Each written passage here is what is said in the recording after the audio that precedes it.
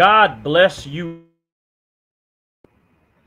And welcome to another episode of Quarantined with Lavell. I am excited to be here today. We have a subject that we're going to be dealing with today, and I have some very distinguished guests, some mighty men of God who are going to help us out today. Amen. But first, let's start with the word of prayer. Father, we come to you in the name of Jesus.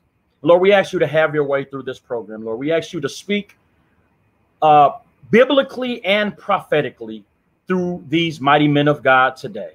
Help us to be open to hear what the Spirit is saying through them, that we know how to live our lives in accordance with your word and to go forth as men and women of God in this nation, proclaiming the gospel of Jesus Christ. Have your way right now in Jesus' name. Amen. Hallelujah. Well, listen, I need you right now to click that share button. I want this program to go out, and I want as many people as possible to make sure that they are seeing this program, hearing what's being said, and digesting what the Lord is going to say through each of these mighty men of God. So I truly thank God for them. I'm going on here right now, and I'm going to share it as well. Amen. So make sure you share, or even if you so choose, start a watch party. Start a watch party. That always helps our viewership and helps more people get on. So I just shared it myself. And if you can share it or start a watch party, that would be awesome as well. I am not going to go through my opening monologue because I want to give these men of God as much time as possible on the show today. So I'm going to bring them right on into the studio. My first guest is the pastor, the overseer of Shiloh Deliverance Church International, who is now pastored by his son, Pastor Chioki Bracy, but he and his wife are the overseers of not only that church, but many other churches in the city, in the nation, and even in the world. So I thank God for one of the spiritual fathers, Apostle Bobby Bracy. God bless you, Apostle. Welcome to the show. Bless you, sir. Amen. Thank God for you. Amen. My next guest is the senior pastor of Fountain of Truth. See the Fountain is the website, seethefountain.com, and you can check them out. They are presenting the gospel of Jesus Christ like never before, as well as reaching out to their community. And not only is he a mighty man of God, a mighty pastor, a mighty father of naturally and spiritually, but he's also my cousin. So I truly, truly thank God for this mighty man of God being here with us today, Bishop Michael Jones Sr. God bless you, Bishop. Bless you. Bless you. Thank you. Thank you so much. Good to see you, Apostle. God bless you, sir. Amen. Amen. And my third guest, who is definitely not least, he is not only a judge at the 36th District Court for over 20 years, but he is also a pastor, and he's the pastor of New Breakthrough International. Amen. He's also the overseer of many other churches as well. So we truly thank God for Apostle Donald Coleman being in with us today. God bless you, Apostle. God bless you to everyone. Good to be with you, Minister Lavell. Good to be with you, Bishop Jones, Apostle Bracy. Bless you. It's a pleasure to be sharing this time and this space with each of you. Amen. Amen. You know, as I was considering the tragedies that have been going on in our country since the coronavirus hit, and even way before, I was praying and I was like, I really want to do a show on race in America and race in the church. And I could not think of anyone better than you three to talk about it, because you all are balanced and you all know how to hear from God prophetically, as well as well-versed biblically. And I truly felt like you all could give us some wonderful, wonderful advice. So we just thank God for all of you all being here today. Amen. All right, let me pull my notes out. Thank you, Mr. Lavell. All right. Amen. I wrote a little note here. I said race in America is at a critical point now. So we're going to talk about how we as Black men and Black women can carry ourselves. And the first example that I thought about, Bishop Jones was doing a teaching, and he mentioned a situation that happened to him while he was at his son's house. So I'm gonna go ahead and give it over to him just for a second to talk about this situation that happened with a fireman who, at that point, in a natural sense, was in authority, and how he handled that. And I just want you all to hear the wisdom that went forth, because Bishop, a lot of times we're carrying a chip on our shoulder. We want to attack. We want to fight. We just want to do what we do. And you held yourself. But I'm going to let you go ahead and give that testimony, and then we'll talk about it. Well, certainly. Let me just say thank you for allowing us to be a part of your show. The situation you're talking about is like I was by my son's house, and on my way heading home, there was a car that ran off into the ditch and crashed, I guess, and the fire trucks came and all that, and they was trying to get the guy. Well, they had showed up and everything was sitting still. And so everybody was kind of on pause. So I went to approach to pass by. Just as I did, the fireman stepped out of the truck, and it shocked him that I was moving by. And so he got a little authoritative, if you will, and started screaming and hollering, and telling me to slow down. I was actually creeping, but I paused and I didn't respond to him. And so basically, had I responded in my own true nature, it was a different story. But I'm trying not to live in my nature. I try to walk in the Spirit of God. But I did feel sorry for him because he's a victim of his own thinking. And but I did respect. I knew two things. We have to learn to give those in authority respect, and that we would be right. And the second thing is we have to keep them from making us have fear. And so I certainly didn't fear the brother, and I wanted to respect him because he was in charge. And so I was polite to let him do his thing, and then I drove on, and it didn't spoil my day. Amen. Amen. Some of us would have, handled that a little bit different, and then that outcome could have caused something else to happen. So absolutely. I truly thank God for that. And you talked about how, and I love the way you brought out how, we do have a natural nature.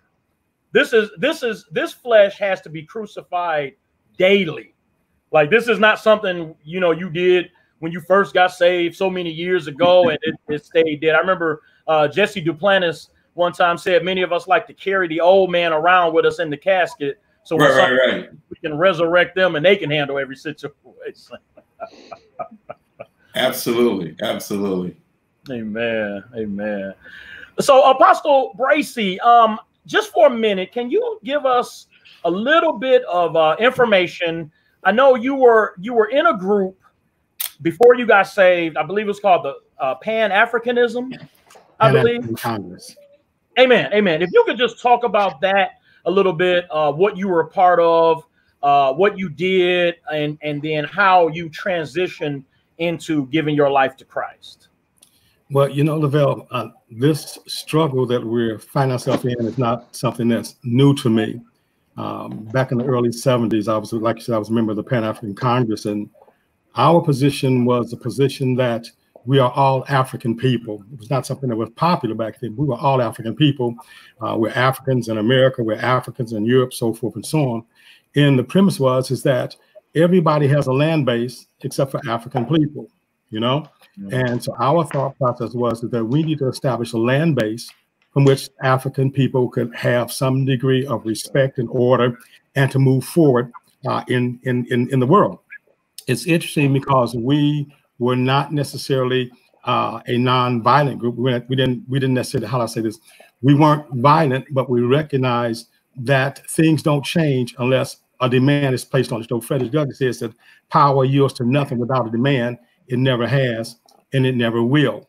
And the position that we have as African Americans in this country will not change until we bring pressure to bear on the system that is discriminated against us and held us down for over 400 years. So that's where I was. It was a deep time in my life. There were times, well, we studied weaponry and the martial arts. There were times when Stokely Carmichael and other militants would come to Detroit, and I would be a part of the security team that would work with them. So it was more Malcolm than Martin in those days.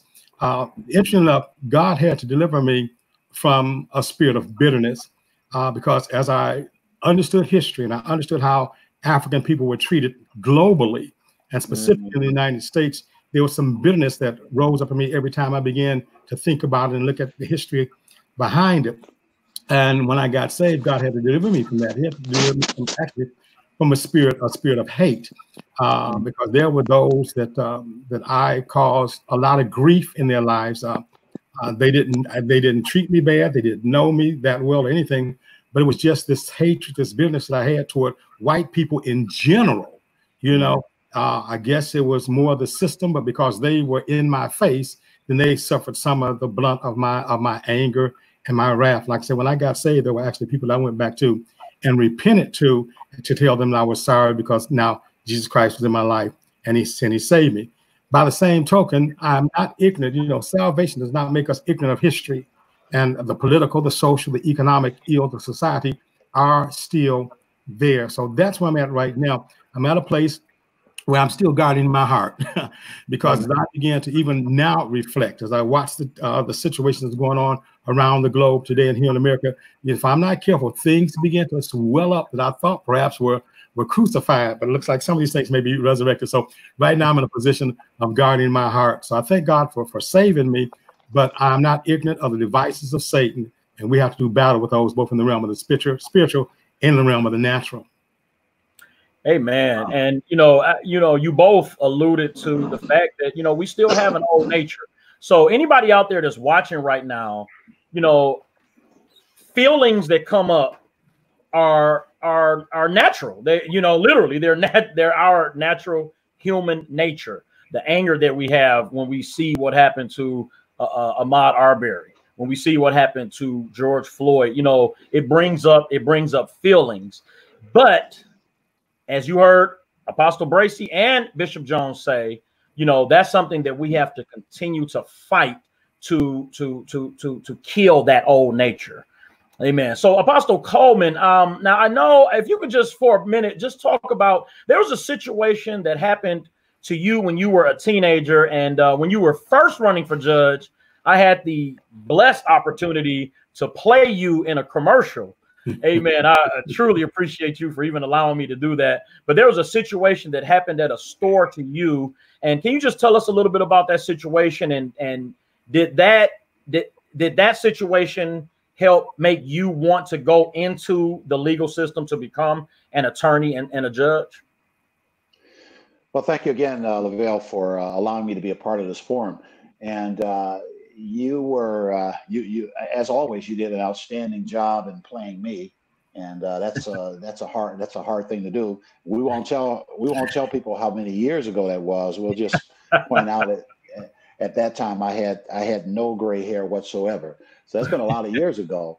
But you were reenacting an event that occurred when I was 14 years old. I was working in that actual store where we filmed that commercial. And while in that store, it was robbed by 5 individuals. And those individuals, they came in almost like a gang, and they all had guns, and they accosted myself and the owner of the store, and they commanded, and actually there was another person in the store as well on the other side of the counter. So they had all of us on the floor. They knew where all of the weapons were that were in the store. So it was an inside job. We later found out that the owner's stepson set it up. Well, and the long and short of that is during this robbery where they're taking things, they're also firing weapons into the ceiling. Guns are being pointed at me, a rifle as well as pistols, and we're being threatened and so on and so forth. And after they had gotten everything, and before they left out of this, as 4 of them left out of the store, the last individual turned and fired a shot at the owner of the floor, who was lying on the floor, and that bullet penetrated his heart, and so it killed him. And the same guy stood there with the weapon and looked at me, and I looked at him and pleaded with him that he not take my life. And by the grace of God, I'm still here. It's a tragedy because those are 5 individuals whose lives were impacted, other than the 3 persons that were in the store, and 1 person lost their life. And my life was forever changed on that evening at 14 years old. Those individuals that were involved in the robbery, 3 of them were smart enough to take a guilty plea to armed robbery, and they did very little time in jail.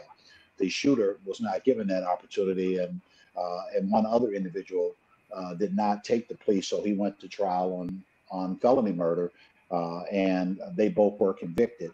The gentleman that did the shooting, he's still in prison now. And that's been over 40 years. Wow. 46 years to be exact. The other individual that was convicted on a life offense, he got out last year. The governor commuted his sentence. So that certainly that background inspired me to want to pursue a career in law. But also, you know, I grew up in the church, and in growing up in the church, one of the things that I learned to begin to peer into was Jesus as a deliverer, Jesus as one who was an advocate for those that were the disadvantaged of society. And so I felt that if I could acquire more tools to work with, then I would be in a position to advocate for those that were the disadvantaged and underprivileged of society. And for certain, given the history of African Americans in these United States, we would tend to be people that are disadvantaged and underprivileged, not by virtue of any lack of talent or skill or ability, and I should say perhaps undeveloped ability because of lack of opportunity. The lack of opportunity would be the only reason why we could not excel. And the history of this country is rich with denial of opportunity to African Americans. And the reality of it is that we arrive on this land for the purpose of some form of servitude that ultimately ends up into abject slavery and all of the cruelties thereof that was sustained in this country for many, many years. And it's so serious that it caused a major division in the country, as we all know, the Civil War, and even after that, the failure of Reconstruction and the emergence of Jim Crow. So these social ills and these racist issues that have been a part of the Black presence in America before its emergence as a country and throughout its history are issues that continue to raise their head today. And as Apostle Bracy pointed out, there are many of us that have varying perspectives about how we address that. And those perspectives range from the sense of wanting to lift up a violent revolution to trying to find a way to be conciliatory and reconciling and bridging the gap so that maybe we can live up to the creed of our country, that all men are created equal and are endowed with certain inalienable rights. So that's with all of those perspectives were a part of what caused me to want to pursue a career in law, and that's what I've done. And in the last 28 years, I've been serving as a judge, and well, that's an opportunity to mete out fairness and to balance justice and things along those lines. And although it seems to be a small place in the world, nonetheless, for the individuals that appear in front of me, that is their day in court. And there's something very rich about addressing the fact that I know that every person that interfaces with the system that I'm involved with will have a fair and just opportunity to be treated regardless of their race, creed, religion, et cetera, et cetera, et cetera. And that's the promise of this country. Moreover, and more significantly, it is the promise of Scripture. It is the promise of how we should be as the people of God, those that are ardent defenders of righteousness, ardent defenders of what is just, and just as we are ardent defenders of that, and ready to fight that cause, we have to be those who are on the cutting edge. We have to be those who are well studied and pay attention to current affairs and put them in historical context as well as in the context of our present time, and then use real-time understanding of the Word of God so that we apply it to impact the lives that are in our world. So I hope I answered the question. And one of the things I know I have problems sometimes is answering all of the questions, even the ones you didn't ask. So I hope that I was able to reel it in a little bit. No, you definitely answered the question. So, all right.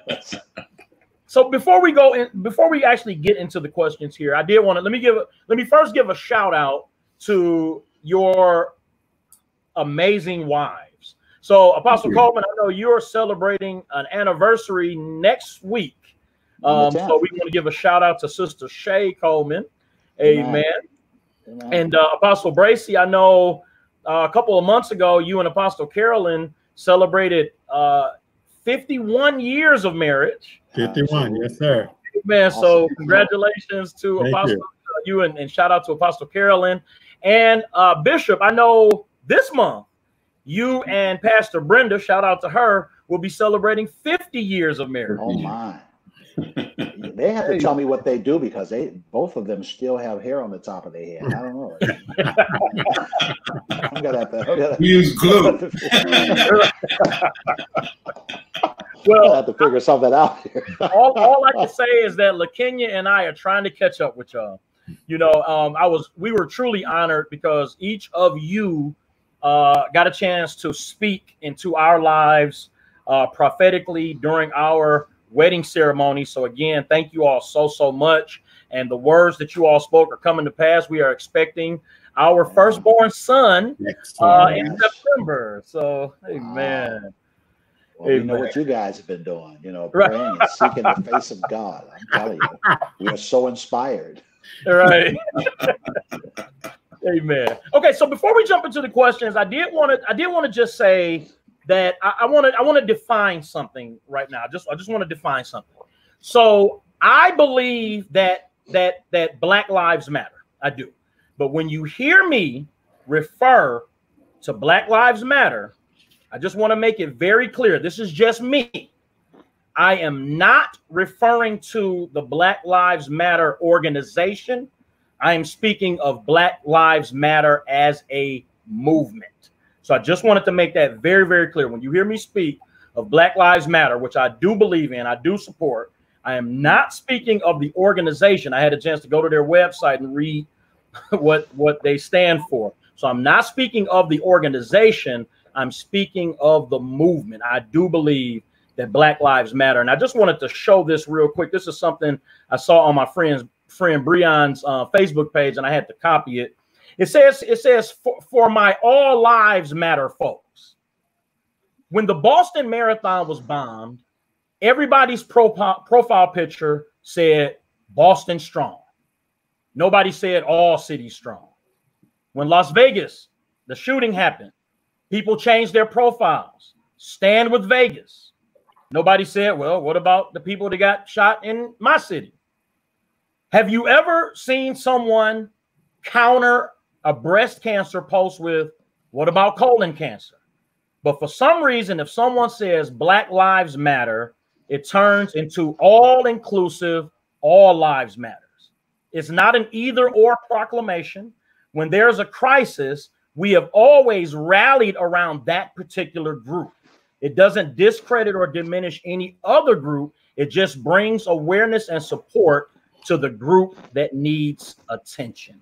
So I just wanted to post that and say that right now, you know, with these deaths, and again, Apostle Bracy, you did a you all can go to the Shiloh Deliverance page. He did about a 45-minute teaching, and you know, he's talking. This isn't anything new. You know, it's not, black people are not just now starting to get killed. Right. This is something that we've been dealing with and going through for, you know, a long time. But when it happens, you know, it's like it brings this shock and it brings this feeling up. So I'm gonna go to Bishop Jones for the first question. Bishop, how do we deal with this climate of racial injustice? Right now, we have this climate of racial injustice going on. So just we as black people, Bishop, can you give us any practical advice on how to deal with this climate of racial injustice? Wow, that's great. Yeah.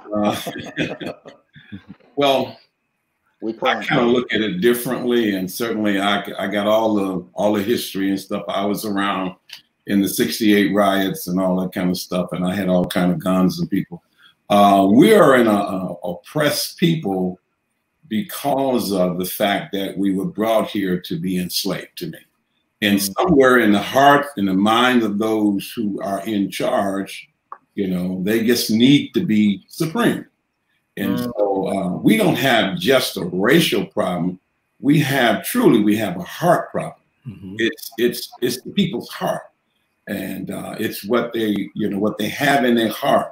And unfortunately, we get the brunt of that evil in the heart. The Bible says, keep thy heart with all diligence, for out of it are the issues of life.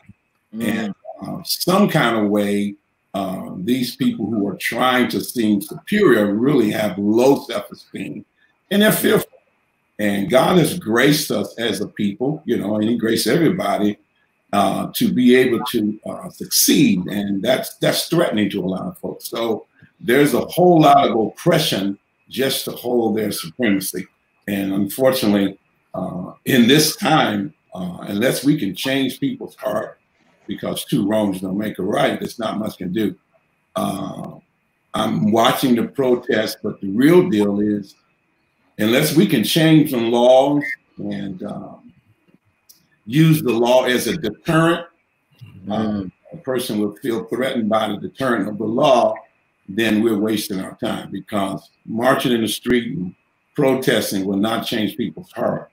And most folk don't know, and police have immunity, you know what I'm saying? And so if you have a heart full of hatred and you need to feel superior, then that's the place to go. Go where you can have authority and space and misuse people and know you're going to be justified or excused by the law.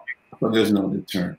So I would say that we have to be wise enough to know that we're dealing with demonic attitudes or hearts or spirit, and just be wise. If we're going to do something, let's change the laws on the books, you know, and whatever it takes to do that. I was around long enough to be in the Black Panther.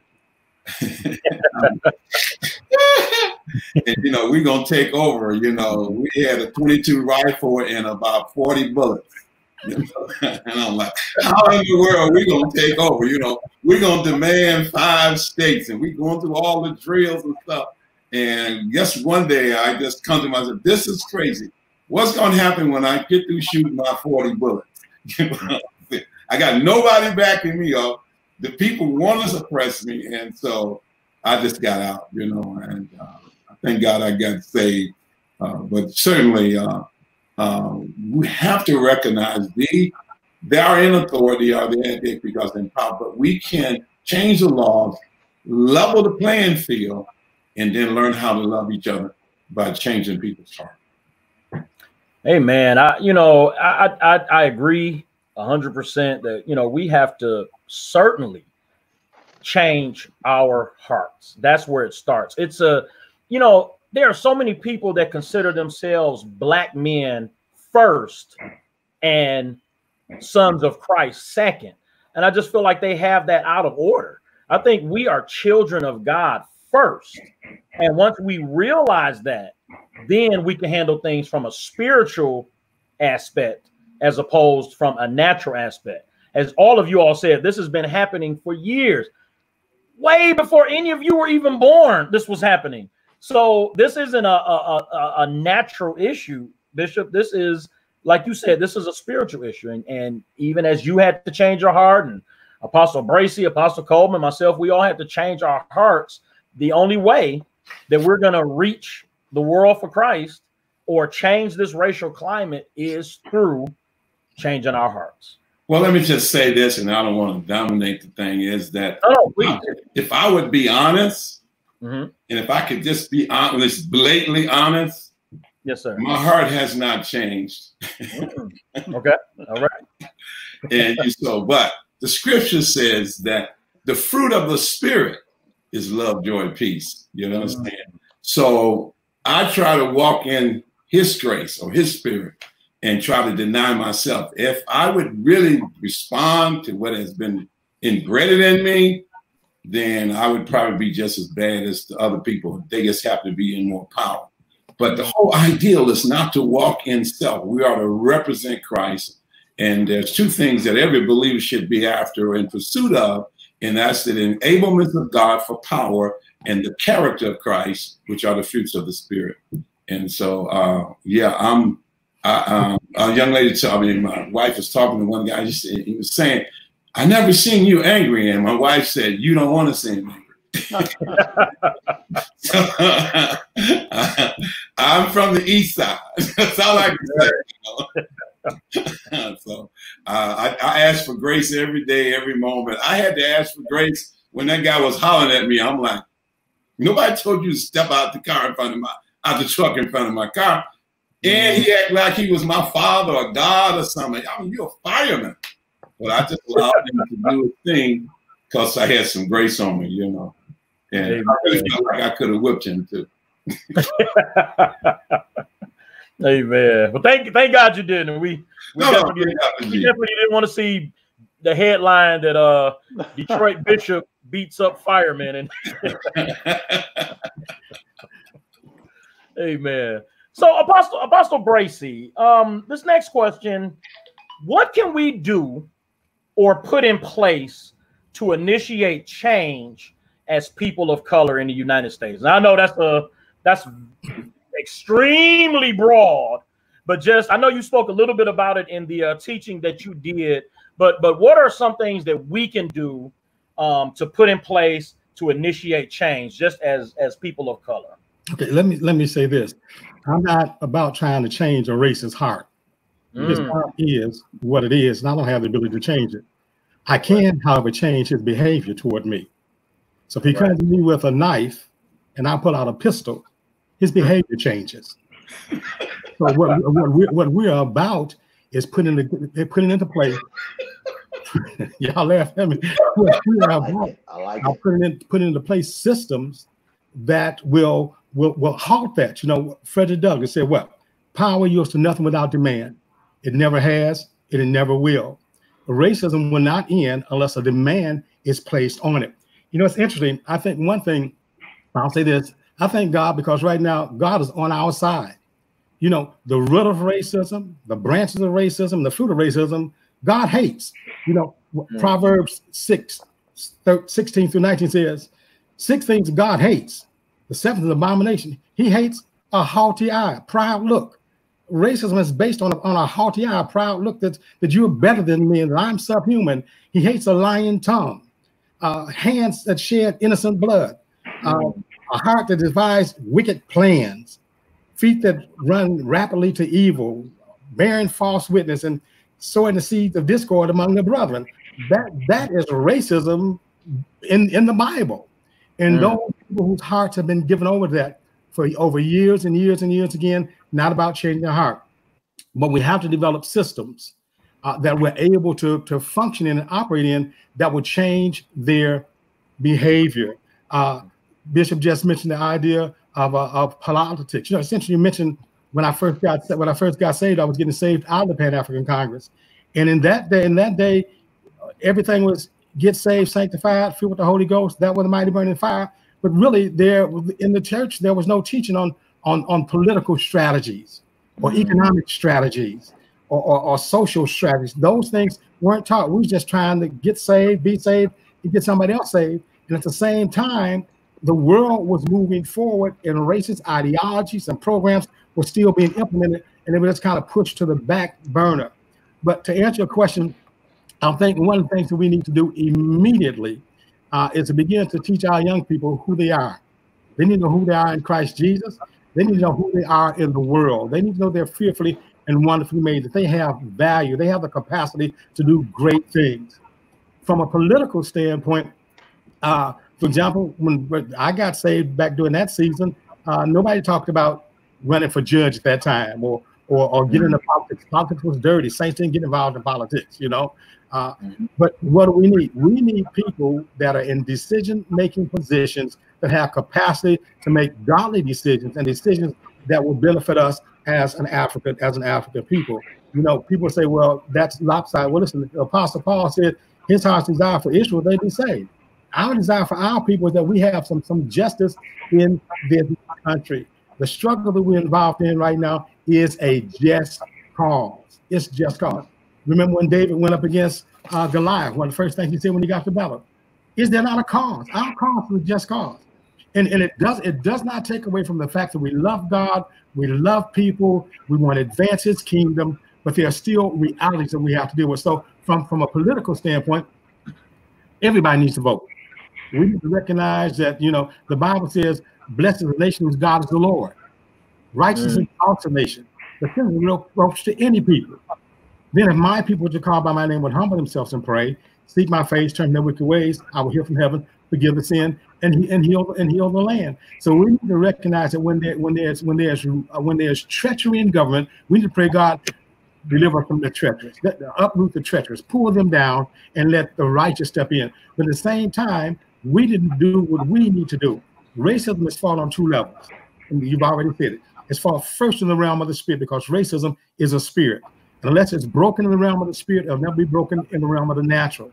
So it has to be broken in the realm of the spirit. That's when we take the full armor of God. That's when we go into prayer. That's when we seek God for wisdom and insight as far as divine strategies to break this thing. And once it's broken in the realm of the spirit, then it can break broken in the realm of the natural. But we need to do everything that we can. From a political standpoint, you know, we need to vote and get some righteous people in. We need to pray that righteous people will begin to go into politics. From an economic standpoint, we need to understand the biblical principles of finances. We need to understand how this free enterprise system works and then work the system. We need to understand all of these things. The educational system has erased us until recent years. We need to have some people writing books. We need to get some people to become teachers and teaching our people the reality of their history. Now, again, saved, sanctified, full of the Holy Ghost, but there's a reality after we have to deal with. We have to deal with this thing on two fronts: in the realm of the spiritual, and then in the realm of the natural. All of us have a center of influence. I think we need to start, number one, in our families. It starts there. You know, it starts in our families, and then our communities, then in the church. You know, I think some people are looking for some great one to rise up. You know, they're looking for another Malcolm, another Marcus Garvey, another I can say Toussaint Louverture, another Martin Luther King. You know, I don't think we need a choir director. We need a choir. We need all of us doing what we can do to cause this thing to change. So that's kind of where I'm at with that one. Hey, man, the late Apostle V.B. Washington had me teaching a class at the church to the young men called Man in Demand. It was the young men of the church. And I remember I would always teach them because I work at the Marriott. And when Marriott first took over, there was a lot of people coming in that were very, very, you know, racist. I don't even know how else to say it. Yeah. But one thing I never did, and one thing my mother taught me, and Apostle VB taught me, and I saw an example from all of you, is that I never put my head down. I always look people in their eyes, and I would teach them that, you know, because a lot of younger black men, when an older white person says something to them, they'll look down. Yes, sir. You know, but I told them, never look down. Look people directly in their eyes, and I think that gives you a sense of being emboldened, you know, and you know, standing firm. So, amen, Apostle. I agree. And voting is, I think, something that we definitely have to do. Next week on this program, I'm gonna have a young lady that's running for state representative.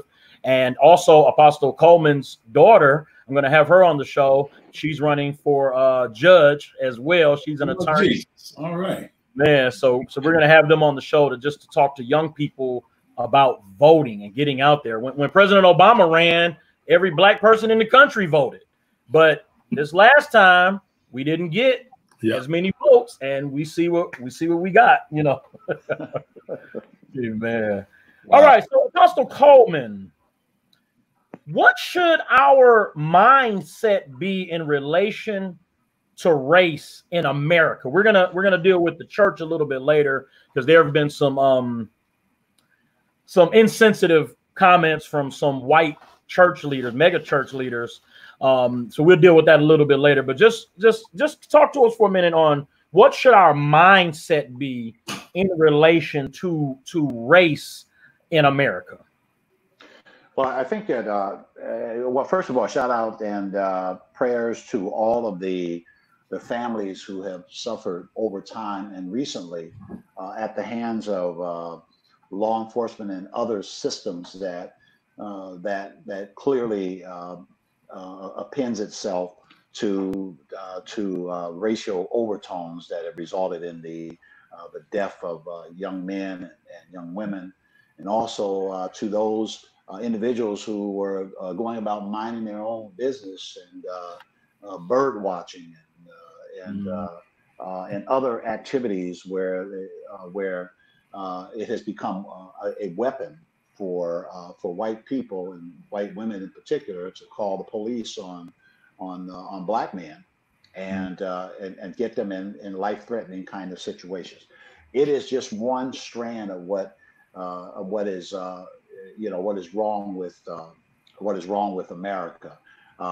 It runs with the entire history and the entire blood of this country. So we have to have our proper moorings. And I think that some of the things that Apostle Bracy talked about is critically important, as well as Bishop Jones. And that is, we have to reimagine how we have been teaching and how we've been instructing our families, and how we've been instructing the people around us in terms of how to relate to their history, how to relate to who they are as a person, and how to address the issues of the day, and the reality that they cannot afford to they cannot afford to be asleep at the wheel. We have to think about that. It's only been in the 60s when the first civil rights bill was passed. We're talking about 1960, in the 1960s, and so that's not been a long time ago, where it was finally noted that there were some rights that we actually had that could be made a part of the Constitution applied to the states by the 14th Amendment. So certain equal protections and so on and so forth. So the history of Black people in America having any rights is relatively very recent. And so our mentality must be to build systems that are designed to create people who have an anti-racist mentality, people who, I'm talking about among us, people who have an intolerance for that which is race, that which is racism, and able to identify it, able to define it, able to see it as it really is, and able to respond to it with wisdom and with strategies. And obviously, one of the things that has not been a good strategy in many situations is to even try to put up the smallest amount of the assertion of rights when stopped by certain law enforcement persons, because asserting rights and saying that you can't do that to me has oftentimes resulted in individuals being killed. And this is not to speak against many of the people that I know as friends and otherwise who are involved in law enforcement, et cetera, et cetera, et cetera. But we know, given the events that we have seen recently, and the only reason that we're seeing these events now is because of technology. Let's just face it, that it wasn't that technology got started and so people started doing stuff because now there's technology. No. The stuff was going on all the time, but now the technology is there that these moments can be captured, and individuals could have to face some type of justice because of those things being captured. We know that even when activities are captured, that oftentimes there is no ultimate conviction because there's been such a respect for, quote unquote, the law and those who are a part of the law, such that if they do something, juries in many instances will give them a pass on it. Well, we've come to another day, and I think that the day that we're in now is we almost have to understand ourselves. We almost have to understand ourselves as being like Daniel and the Hebrew boys, how they end up in Babylon through no fault of their own. They are taken from their native land, and they are brought there. And although not as slaves, they are brought there and they are subject to the laws and the system that is at work in Babylon. And so Daniel and his friends, the first thing that they do is they master the system. And you read the Daniel account, and Daniel and his friends were 10 times wiser than those that were of Babylon. They knew Babylon better than Babylon knew Babylon. They knew it 10 times better. They were 10 times more strategic than those that were of Babylon. And so because of that, they were able to navigate the systems of Babylon without compromising the systems of the kingdom. And so we have to be able to navigate Babylon and have a systemic approach to navigating Babylon, and not hold that to ourselves, but teach that to everybody that we know, so that they can effectively navigate Babylon, making changes along the way. You know that Daniel became he became the head over the presidents over Babylon. He became a key leader, and he was able to affect policy. He still needed God, because lions' dens and fiery furnaces and stuff. God's going to have to intervene in certain supernatural situations. But Daniel was at the table of the policy making. His friends were at the table of the policy making. And so we have to raise up a generation that will be determined to be at the table where the policies are made, and determined to have the mentality of people like Daniel, that are willing to pray, that are willing to fast, but also are willing to study, also willing to understand and discern. And Apostle Bracy said something about basically what he was talking about is we have to understand how things work. You don't understand how things work, when people get a chance to take advantage of you because you don't understand how it works. We need to understand economy. I went back to school a few years ago to get my master's in business administration. I mean, I was one of the most senior members in the in the class among all of these young people. But I wanted to have a better understanding of how business works, how economies work. And I've studied these things before, but I wanted to get updated on being able to understand systems, because if we don't understand how systems work, number one, we can't attack them. And number two, we can't make them work effectively to our advantage if they are systems that are salvageable. And so we've got to have strategies at hand. And part of those strategies will dovetail into the opportunity to prophesy and declare the word of the Lord. And let's remember that when the king had a dream, that it was the king that was searching for someone to give a prophetic utterance, to give an understanding and interpretation. It was not Daniel thrusting himself out there. The king found himself in a peculiar situation where he saw something that he could not understand, that he could not perceive. And the word of the Lord lets us know in Isaiah chapter number 2 that there's going to come a time where the church is going to be at the top of the hill, and the nations are going to flow into it, saying, "Show us your way." We've got to be those that have the ability to articulate the ways of God. Now, I know we're getting into the church. I'm talking about the mindset of young men and young women. We have to train a certain mindset that is not obsequious, that's not willing to just bow down to the systems that are at hand, but who are sophisticated. They know what their rights are, they understand who they are, and they know how to navigate their way through this world. And as they do that, triggers will be pulled, buttons will be pushed, and there will be the opportunity to force the system into a change. It should not have to be the way that it is, the way that it was with Floyd. Imagine how that officer felt so much privilege that he could sit there in front of a crowd of people pleading with him to not take this man's life. And I would say, if you look at or listen to and watch the video, There are even white people in the video saying to him, "Stop." So, I mean, there was such a sense of privilege that nothing will happen to me. It's the same thing that the people that brought us here, and over the years, in the late 1800s and the 1900s, all of this lynching and stuff that took place, it was people that felt that they had the privilege and the right to do whatever they wanted to do, and that there would be no consequences to that. So we have to raise up a generation that will have a mindset like Daniel and his friends, that even though they were not of Babylon, even though they longed for the motherland, even though they were not brought there of their own volition, that once they were there, they were a force to be reckoned with. And some of us have been successful at doing that in our silos, in our small worlds. Bishop Jones, one of the best pastors and leaders and church developers that anywhere, development of men and development of women who are productive and advancing and moving forward and what have you. This is a church type leadership, but you put another hat on that. That is nation building.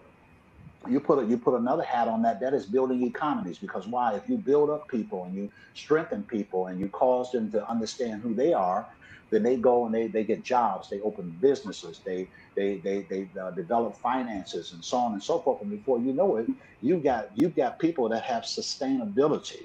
And what we're yet to really have in this nation is sustainability. You have to ask the question: how could smart people like Lavell, myself, Apostle Bracy, Apostle Jones, how could smart people like us be people of color in America, black people in America, and people can still do in America what they did to George Floyd? And then they can talk about, well, black on black crime. Well, there's a higher percentage of white on white crime than there is black on black crime in America. Most white people that are killed by other white people. But they want to talk about how many black people kill black people. That's not the issue. The issue has to do with the systemic racism that exists in this country, and we have to get good definitions. We have to understand it, and we have to be unwilling to relent on what those things are. And so, in some of the writings that we have to go to, they may be secular people that have written things that give us good histories and good ability to read a book and get a real good understanding of the timelines and how things came together and how to think about stuff. And then our job as those that are proclaimers of the word of God and preachers and so on and so forth, we know how to bring the gospel together with that. We know how to infuse it in what God gave us to do. But kind of like the first message that Jesus gave, I believe it's Luke 4, like the first message that Jesus gave as he's baptized and he's ready to go. He said, the Spirit of the Lord is upon me because he has anointed me. What? To set the captives free, to set at liberty those that are bound, recovering of sight to the blind.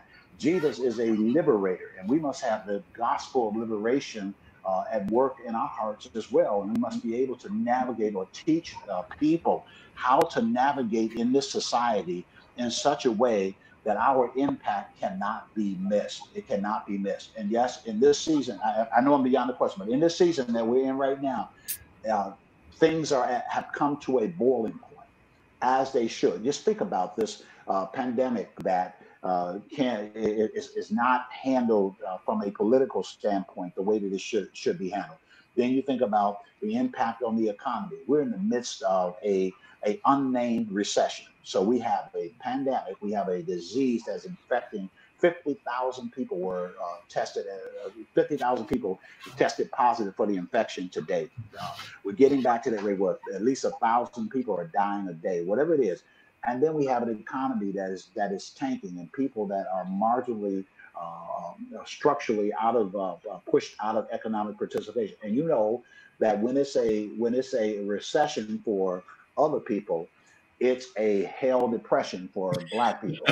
And so we got to understand that how these things affect us, and how we have to be on task to understand these systems and make sure that we're dealing with this stuff. So we're dealing with a pandemic, we're dealing with an economic crisis, and then we're dealing with a civil crisis that there are some people that would love to make it a civil war.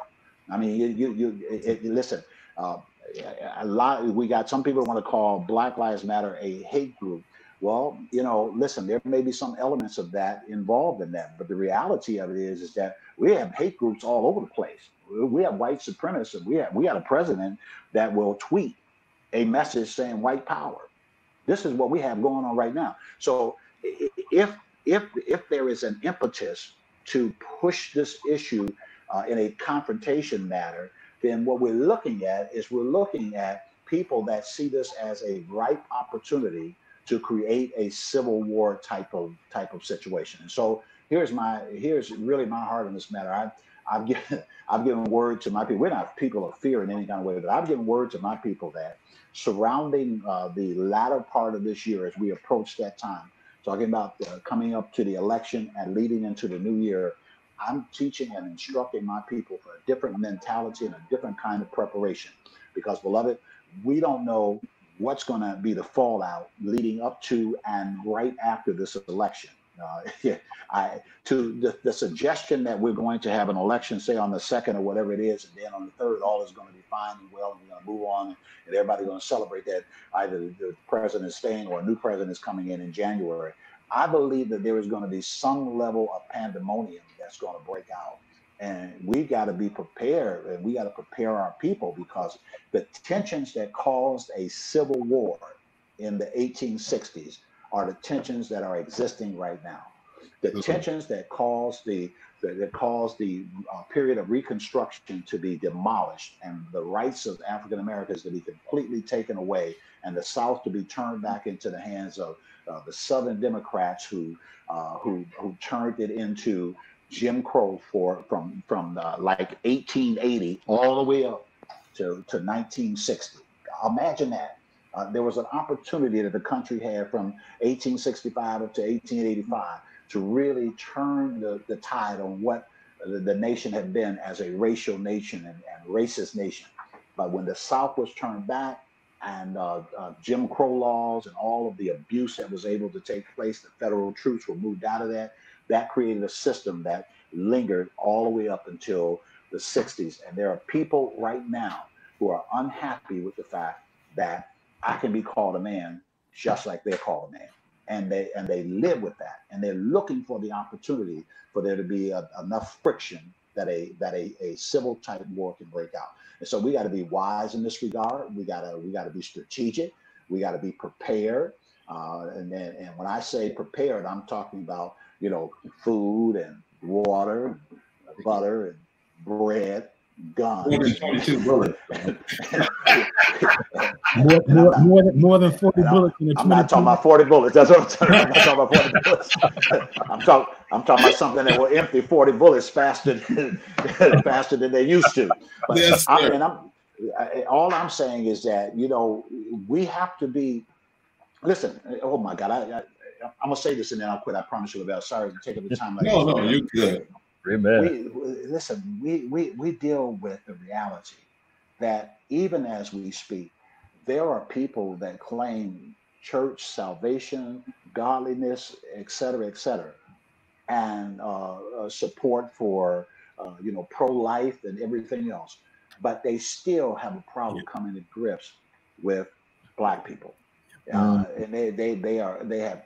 Many of them have full churches preaching. The reality is that Sunday morning has been the most segregated time in all of America. It's very, very interesting. Black folks have always found a way to support others. And you can find churches where there is a white leader and where there is a good mix and a bunch of Black people there and maybe others and so on and so forth. T.D. Jakes is the premier preacher in America. He's written books. He's been on every program you can name. Everybody knows him. Look at the Potter's House on Sunday. Yeah. How is it that he can be the premier preacher in America? Everybody knows him. He's written books everywhere. He's on Oprah. He's on, you name it. There he is. And then you look at his church, and if there are 10,000 people sitting there, find 100 white people. Why is that? We really have to come to grips with those things. I know I'm over in the other thing now, so I'm gonna leave that alone. You guys, Lavell, I apologize if I went too far, but I have a lot more to say there. I have a couple of books I want to recommend, but maybe we do that a little bit later in the program. Just so one of my favorites is how to be an anti-racist. How to Be an Anti-Racist by Ibram Kendi. Ibram Kendi, Kendi is the last name. How to Be an Anti-Racist. He also wrote Stamp from the Beginning. And that's a history of what happened to Black people and how we got to where we are. Just history, you know. He's not trying to preach to you anything, just history. And then giving a good definition of racism. You know, a lot of times people talk about racism, they say, well, it's because they just hate us and people are just bitter towards people. But listen, racism, you know, slavery and racial policy was economically beneficial to a lot of people. So absolutely. Some of it was, you know, I hate you as an aside, but, you know, the hate is not really the biggest issue for me. The biggest issue is that I am economically prospering because of this system rigged the way that it is. And if you got to be a slave, or you got to be someone that can't get a loan for a home, or you got to be someone that we can take advantage of for me to be enriched, then hey, yeah, I want that system to stay that way. And so Apostle Bracy again was talking about how we have to hit where it hurts. So now we're getting some changes in even how social media platforms things. You're seeing people fired from jobs. You know, Amy Cooper got fired from her job at a lucrative financial firm. The reason she got fired from her job is because that lucrative financial firm don't want people that's got a bunch of money pulling their money out of there and saying, I'll go to the firm down the street because you got Amy Cooper there who is standing in the park with a bird watcher weaponizing her phone and calling the police and saying that he's attacking her. So she got fired. So what we have to do is we have to create those situations where it is economically is to their economic disadvantage to perpetuate this system. And as we do that, I think that we begin to turn the tide. So we got to have a balance of a militaristic mentality about changing a system that is wretched, changing mindsets that are wretched and making them pay. But we also have to do it on the platform that Jesus said that we have to do it. He said we have to do it in love. The great commandment is love the Lord your God with all your heart, soul, mind, and strength, and love your neighbor as yourself. But all of us that have had children know something about love. You know something. If you never knew it and understood them about love, children will teach you about love. That is that love has to have some correction, some justice, and all that kind of stuff mixed with it. Otherwise, you're gonna be loved and ruled over, stamped on, mistreated and abused because all you know how to do is to show that mushy kind of love. No, love is constructive behavior. It's a balanced response and balanced dealings with people that you interface with. You know, I love you enough to tell you that you're a racist. I love you enough to tell you that you're wrong. I love you enough to tell you that your approach is not sustainable, that it's unrighteous, that it's ungodly. It don't matter if you're a preacher. You know, if we're together and we're together and we're having a good meal together, we high five and praising the Lord and everything. You say something racist, then it's racist. That's what it is. That's what it is. Right. That's what got Dr. Frederick Casey Price going. You know, he's linked into all of those folks some years ago, and he got a tape with some some discussions that they were having. He's like, "Whoa, I thought we were all saved." He said, well, no, and we said, well, you got to apologize at least. I said, no, we're not apologizing. That's the way that he feels. And he ended up preaching and doing a series of books. He got the brother fired up because these are real issues and they are not inconsequential. People get hurt, families get destroyed. All kind of dangerous stuff happens in our society because sometimes we feel like they couldn't possibly be that bad. They couldn't possibly be that mean. Well, racism is ugly. That stuff is ugly. I mean, this system is wretched. Imagine someone on their way home and walking home from a store with a mask on during this pandemic or whatever, and gets stopped, and he's crying, "Why are you stopping me? Why?" The 140-pound young man, I believe it's in Colorado, 140-pound young man. All of a sudden they're sitting on him and choking him. And then you got coroners that are saying, well, he died because his heart stopped beating. No, he died because he got choked and because 200-pound people had their knee in his back. You know, the same thing, the same kind of stuff came up in the Floyd situation. The coroner saying, well, he had some arteriosclerotic heart disease going on. And so he died. And by the way, there was a little bit of pressure on his neck. No. We all saw the video. We know why he died. But this is systemic stuff. And if we don't address the stuff at the system level, then we won't be able to understand the readout, you know, the printout, what they're saying. But when we understand how stuff works, then we can attack the system properly, because we know how stuff works and we demand something better than that. I hope I answered the question. I know I answered some questions. Well, you certainly blessed us. Hey, man. Actually, that was an excellent segue into how do we deal with things in the church. But I do want to say, you were talking about, you know, reading books that may be by secular. When I was in college, our professor had us to do a book report on a book. I had never heard of it, and I was so glad he introduced us to it. But at first, the Christian in me was like, oh, I don't want to read this. But I was in college. I had to do it for the grade. But the name of the book is Black Labor, White Wealth. White Wealth, yeah, Dr. Claude Anderson. Yeah, and that that's a opened my eyes to things. It's absolutely incredible. Now the problem is right now is Dr. Anderson is still around, but the book, you know, if you go to get that book now, that book is $290. Oh wow! That's because it's out of print, and you got to scrounge to get a copy of it. And people everywhere are trying to get a copy of that book now because of the time that we're in. But Dr. Claude Anderson, Black Labor, White Wealth. How white people turn wealth, how white people created wealth from the labor of black people. This is not stuff that you make up. This is not somebody got in their feelings and thought they talk about that. This is historically established. It's economically established, and the wealth that is a critical part of this nation right now was founded on the system of slavery and black labor. That's the wealth that's created. Now it's converted now because they're working other systems and they're investing in other ways. But the key investments that gave rise to wealth in this country started with agri-labor. It started with the labor. It started with labor produced by. Started with products produced by free labor, and it created huge wealth. And that wealth then, as time went by, that wealth was invested in other industries and what have you.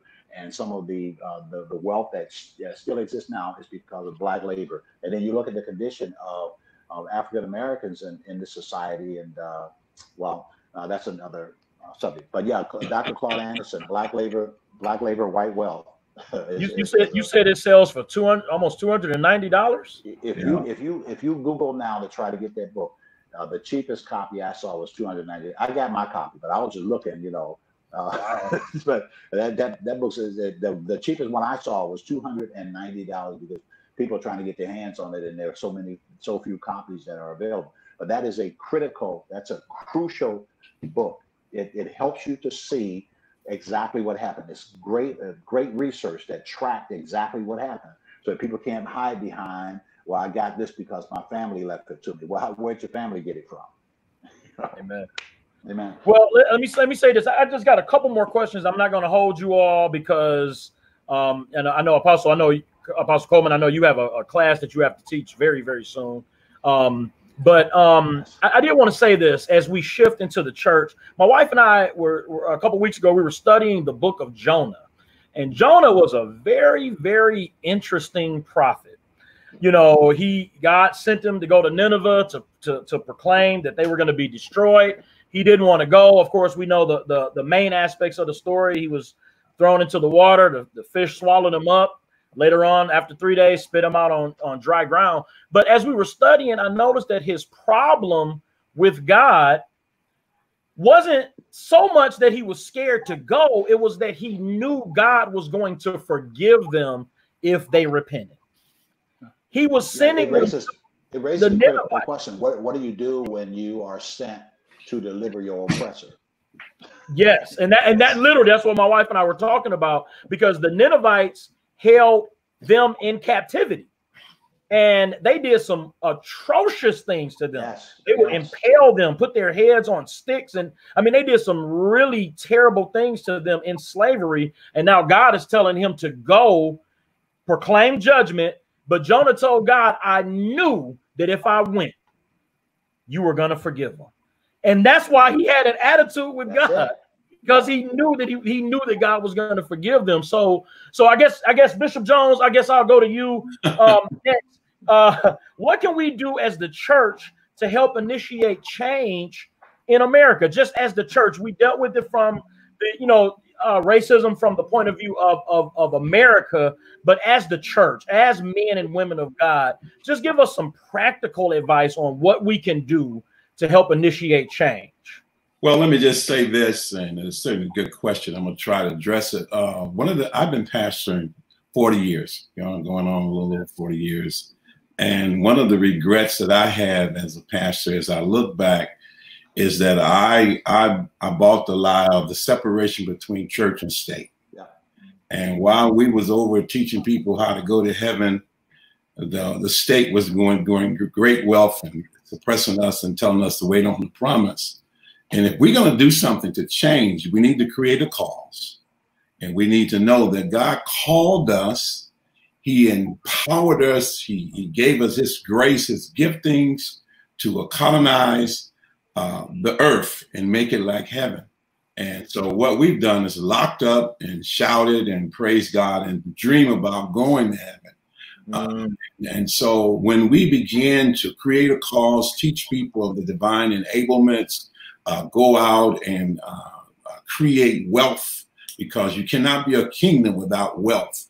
Once you have wealth, amen, then you can have a bit of authority. You know, we say the golden rule, who has the gold rule? Well, if you're going to take a stand, you got to have wealth. And we have not trained our people that. We taught them how to pray and all that, but God empowered us to create it. He says, I wish above all things that you may prosper and be in health, even as your soul prospers. He says, listen, as you enlighten your soul, as you come into the truth, he said, prosperity is yours, but you got to change some things. As bad as America is, it's the best place in the world for opportunity. That's why everybody comes here. But we just got to learn our rights. We got to take our stand. You know, our educational system is geared to make somebody else wealthy. You know, they will never tell you how to use to create wealth. You know, we live in a capitalistic society, but no one goes to school and learn how to capitalize in this society. We go and they tell us to prepare to be selected by somebody else so they can make wealth off us. And we go and we spend $100,000, $200,000 and hope somebody select us. And then if they don't select us, we spend $100,000, $200,000 educating. But we don't know how to create wealth, so we go take a job for $20 an hour. Why? Because the church has not been able to teach people their enablements and how to prosper with them. And so if there's going to be a change, you know, I mean, you got to know the system is corrupt. The whole educational system is corrupt because it never teaches you how to produce. It teaches you how to participate in what someone else is producing.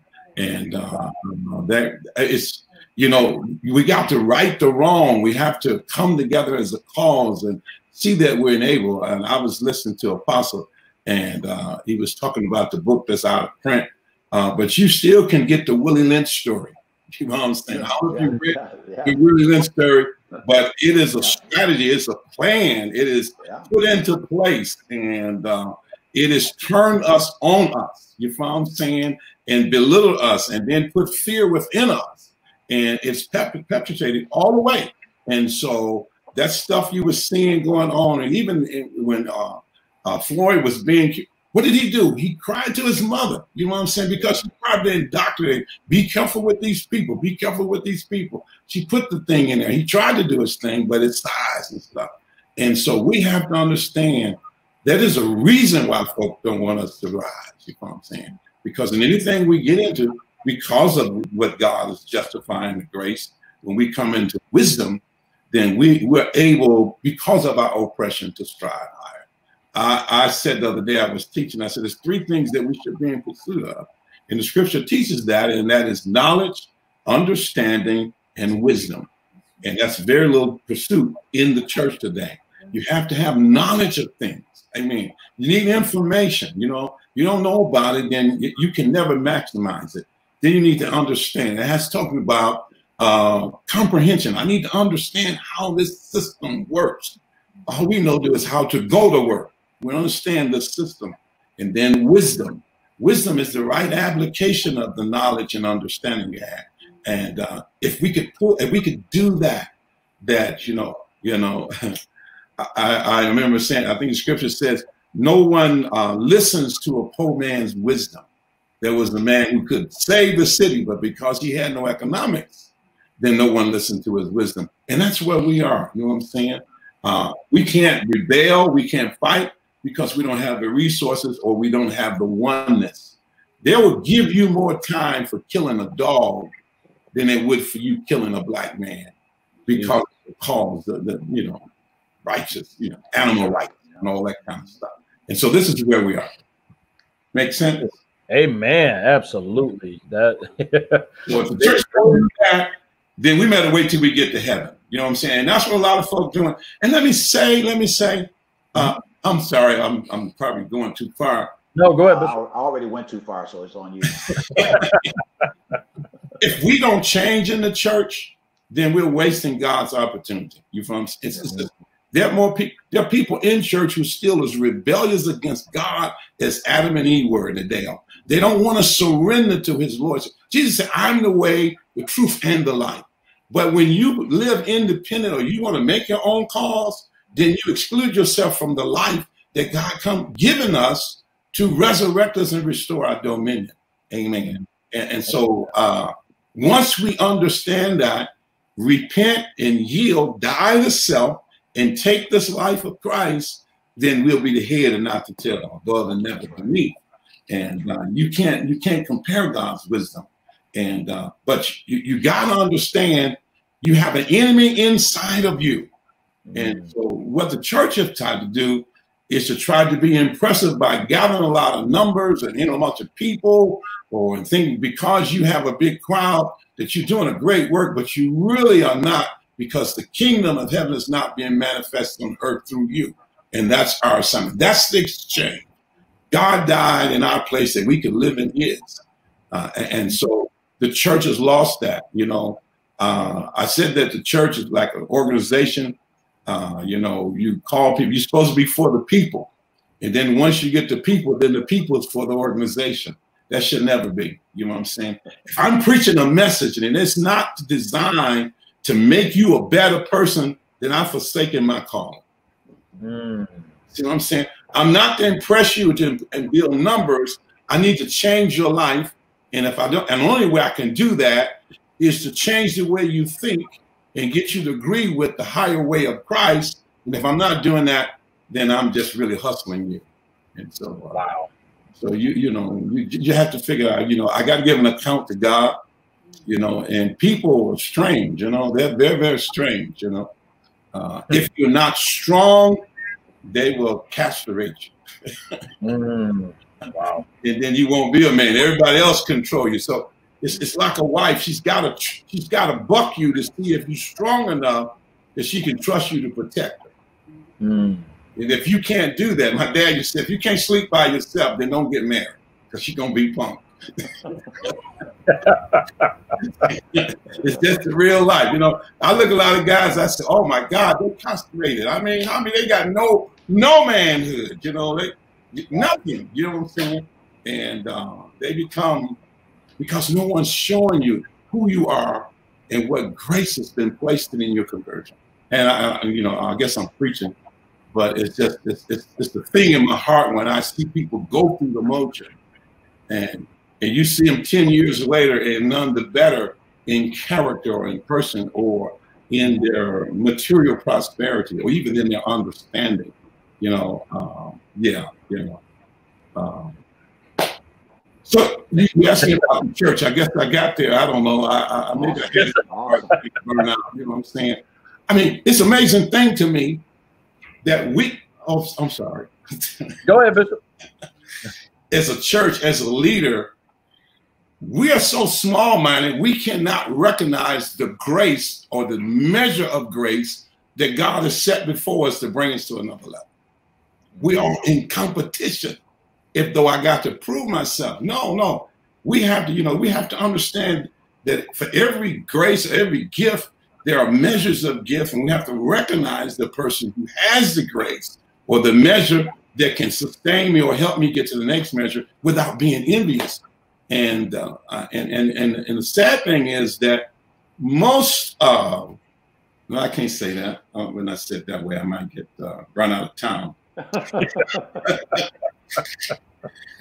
Most of the preachers of our day just took it on for a career, and they have low self-esteem. And so they'll pay any price to make themselves feel good or have others make them feel good. It's a difficult. And if you're not strong enough to be able to walk in who you are, then how can God use you if you're controlled by everybody else? And so, you know, we're selling everything, you know, people lining up to get this title, that title, and they still won't submit. Who is the chief apostle of the city? You know, I want to know because this is our city. If we don't have a head, then we're a freak. I'm sorry, but you know what I'm saying. Somebody needs to say this is the apostle of the city, so that person can set government. And God can speak. Where's the prophet? What is the voice of God saying in this hour of opportunity? That we all would surrender to know that's the voice of God and then pull on our grace gifts. And so until the church becomes the body, we're just something on the sideline. And the enemy does a great job dividing us because we get our manhood by how many people we can gather. And, so. Wow. Amen. Amen. So this one I'm gonna do. I haven't forgotten about you, Apostle Bracy. I'm going to let Apostle Coleman have some last words just in case he needs to leave out, because I know he has another program. So Apostle Coleman, just go ahead and give us some last remarks here. Whatever you feel the Lord is saying, any advice that you would have. What, Apostle? Well, I'm grateful to be on the program with the persons that are here and to your audience as well.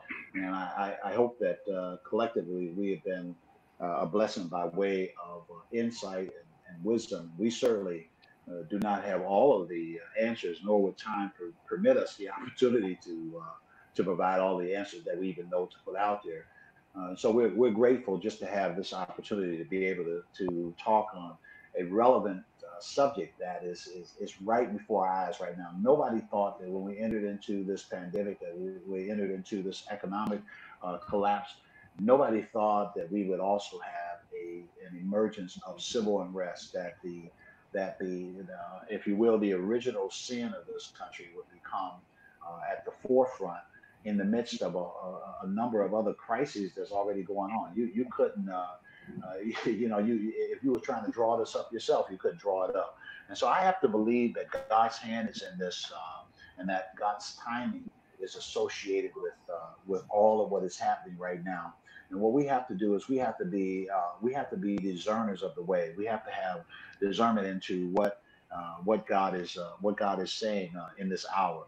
And I believe that one of the things that Bishop Jones said is the importance of us recognizing that we have to remain on task, that our job is not just to push our way or push others into heaven, but to establish the King's priorities right here on earth, to establish what his agenda is right here on earth. And we are alive at such a time as this for purposes of advancing the kingdom's agenda right now. This is our day and this is our hour. We are alive in this moment for the purposes of advancing the kingdom of God. And it shows that the bandwidth through which we do that is much broader than we thought. We thought that we could do that in our silos, in our church assemblies and what have you. And God sent us all home. You know, we're migrating back in, but God sent all of us home in one way or the other. To let us know that it's bigger than your four walls. And I think we kind of knew that intuitively, but he put that in our face that this is bigger than those four walls. And if you don't manage outside of those four walls, then you're going to collapse within your walls. And so we have to broaden our perspective, not just physically in terms of physical structures, but we have to make sure that in our mindsets and our mentalities and in our thinking and teaching, that we are advocating a gospel to the world. Jesus said something. He said, "This gospel will be preached to all the world, then the end will come." And an important aspect of that is to understand that unless the gospel is palatable to the entire world, then whatever is being promulgated is not really the gospel. So it must be a gospel that has impact in every realm, in every in every dimension of our living. The gospel is a key aspect, critical to the liberation of an oppressed people. It's critical to to bringing judgment where people are unwilling to change, because it's the proclamation that is made in the earth that will stay the hand of judgment or will bring the hand of judgment. This is why, as it was pointed out, Jonah had such a problem with Nineveh, because he knew the heart of God. He knew that God's hand of judgment would be stayed against Nineveh if Nineveh had sense enough and the passion to repent, and that Jonah was sent there to say, repent, and God will stay the hand of judgment.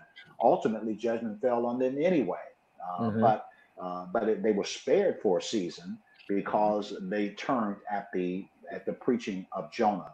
And so we have the knob of God's judgment or God's favor in our hands. That's a critical role of the preachers and prophets of God, is we have the lever of judgment, of grace and blessing.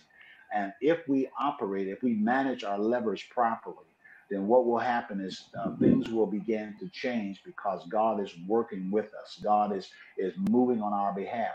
But we got to come up. We got to come up to the plate. We got to step up. Whatever He's going to do on the earth, He's going to do it with somebody that is cooperating with Him, somebody that is in alignment with Him, somebody that's willing to go forward, somebody that's willing to do it.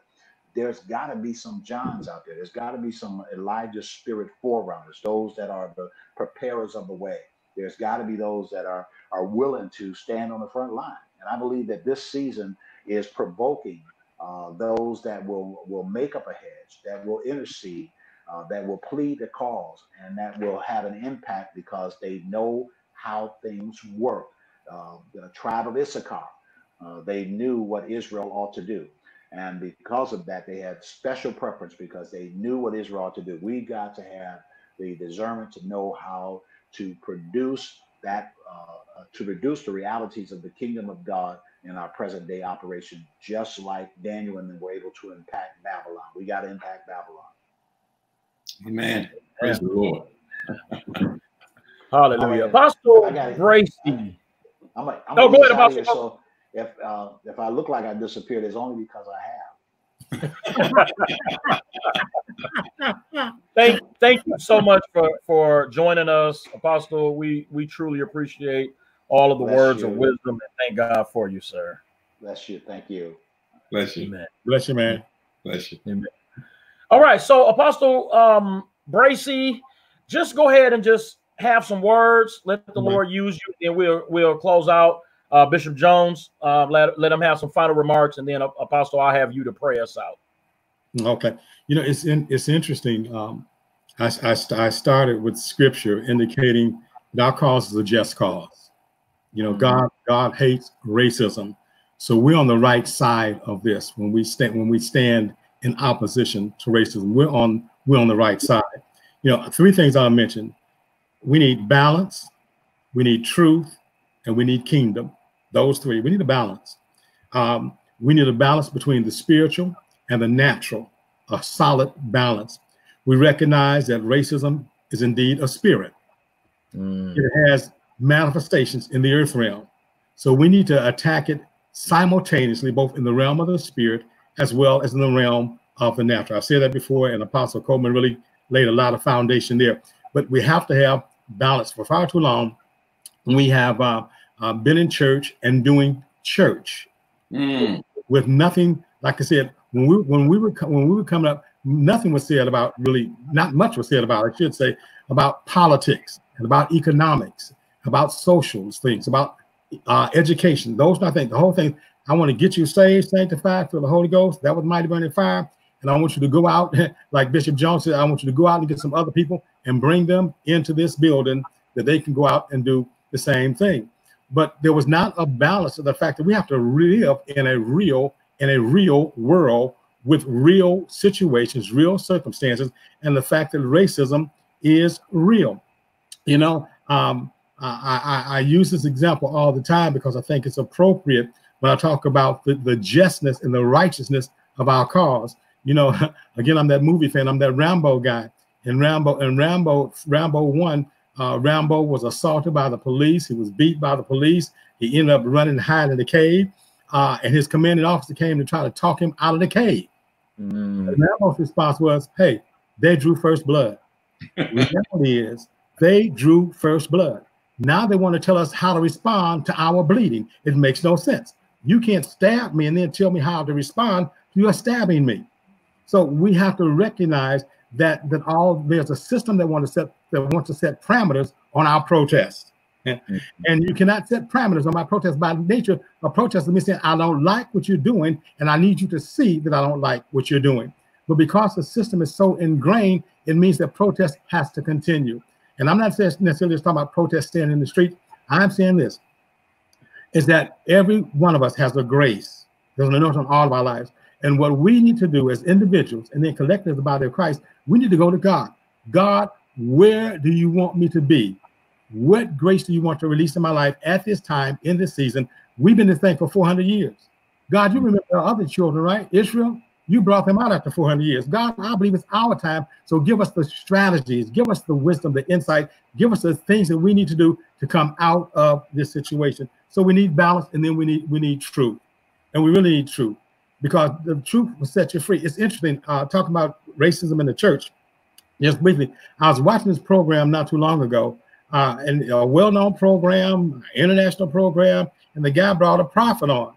He said it was a prophet anyway. He brought this guy, a prophet. He said, prophet, tell us what God is saying. And this guy saying what God is saying. He said, this is what God is saying. He said, God took me in a vision, and he took me to China.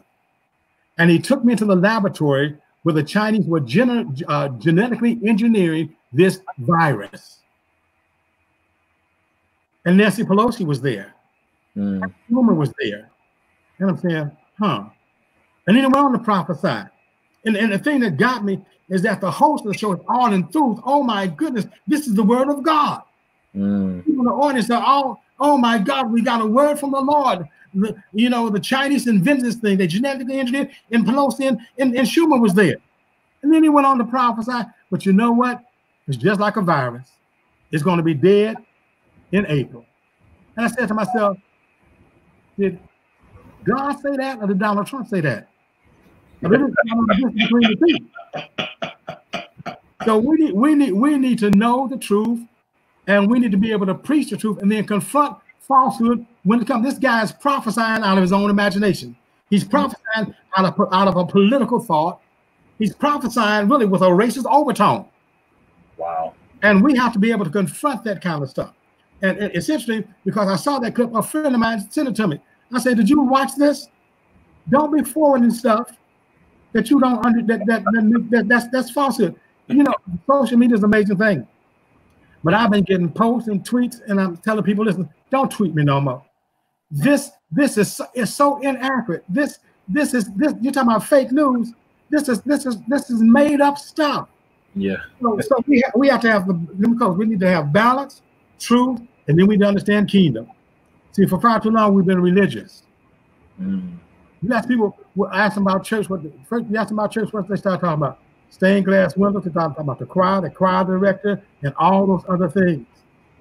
But when you start talking about kingdom, you talk about systems. You talk about political systems, economic systems, social systems, educational systems. So when we begin to talk about kingdom, then we recognize that it's more than just going to church. It's a life that has to be lived.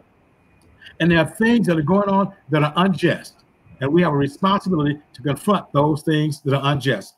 Do we love God? Absolutely. Do we love people? Absolutely. But we cannot be lulled to sleep by thinking that racism is not real in America. And we have a responsibility to hate it because God hates it. And then we need to do something about it. Amen. Amen. Hallelujah. Bishop, go ahead and have some last remarks, and then Apostle Bracy will have you to pray us out. Thank you, Lord. I think Apostle said it all. It's the thing. I do want to say that the prophetic or the word of prophecy has to be judged. Oh, yeah. it has to be judged according to the spirit of Christ and the letter of the word.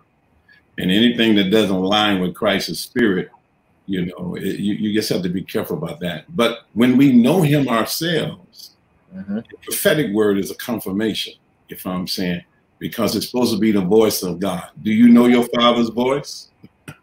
You're supposed to know your father's voice. If you don't know his voice, then you may not be with him. So, you know, I hear a lot of stuff and I'm saying, that don't sound like my father. You know what I'm saying? You know, I know his voice and that's not in his spirit. You kind of what I'm saying? And so these are the kind of things. And so I perceive that God is going to be glorified in all of this because the church is really getting a chance to see itself this role. And if we can repent, if we could repent and come together, and because we're stronger together than we are divided, then we can make a change. I think it's a grand opportunity, and we're sorry for the lives of lost, but I've never felt like there was possibilities as they are today. And if we act upon them and don't allow the naysayers and those activists to come in and turn it around and make it, I really believe people see what the wrong is and want to make a change. And we can't make this change by ourselves. And right now it's a grand opportunity. We just got to be wiser than we are. I thank you for allowing me to share with you today. I hope something was said that was beneficial. And we all need, can I say this, that Christianity is not a religion. It is a way of life based on a personal relationship with God. And there are a lot of people who go to church, but they don't have a personal relationship with God through the auspices of the Holy Spirit. And that's what gives us our distinction. And God will see us through this, but it's based on our relationship. And with any relationship, the determining factor is communication. And so when I listen to people, I want to hear God in them. If I can't hear God, then I really don't feel like I've been aided, because our voice should be a reflection of his voice. And so that's what we're looking for. I believe we're going to come out on time. Thank you again, Apostle Bracy. It was just a pleasure to be able to share with you. It's an amazing thing. We learn how to live together. You know, viral. Amen. We don't have time to come, but we thank God for it.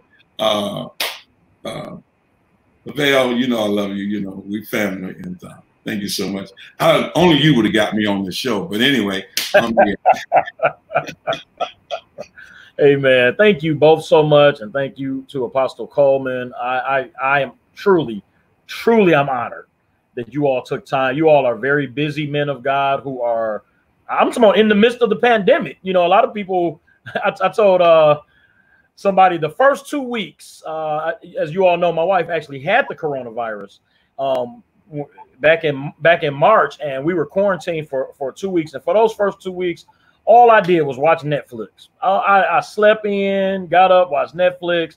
And then I was listening to my buddy Jay Will's podcast, and he said, wouldn't it be a shame that after all of this is over, you come out and all you're able to do is say you caught up on some TV shows? And I was convicted. And I said, you know what? I don't want to come out with that testimony. So I started this show. I started writing my third play.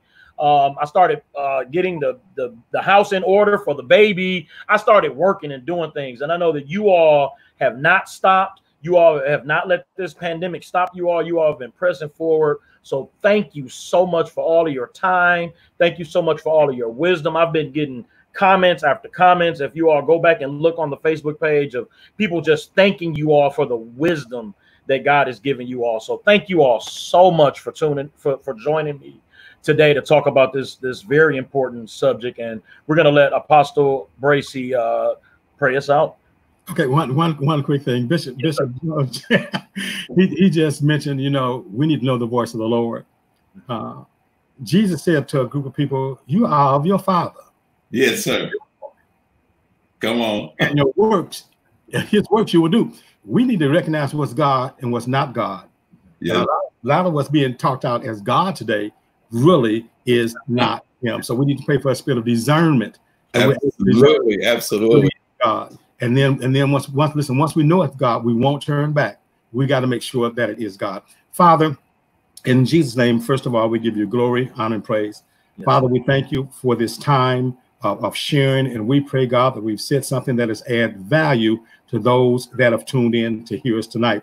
We pray, God, that you will continue to give us wisdom and understanding and insight. God, give us knowledge and revelation, God, that we might accurately proceed in this season that we're in. We thank you, Father, because we know that you are with us, because you are against injustice and you're against racism. So, Father, just give us wisdom, understanding, and insight that we'll move strategically in this season, that we will always serve to bring you glory, honor, and praise. In Jesus' name, amen.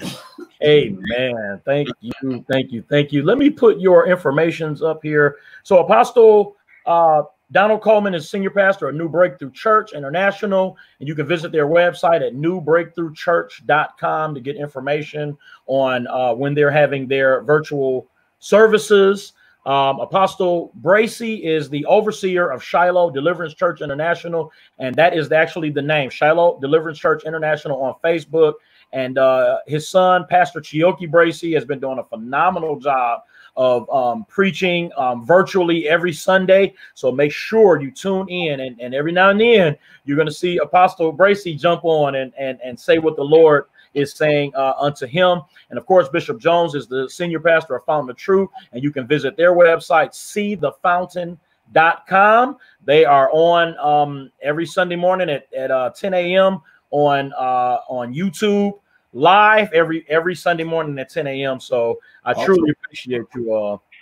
Thank God for you joining me today.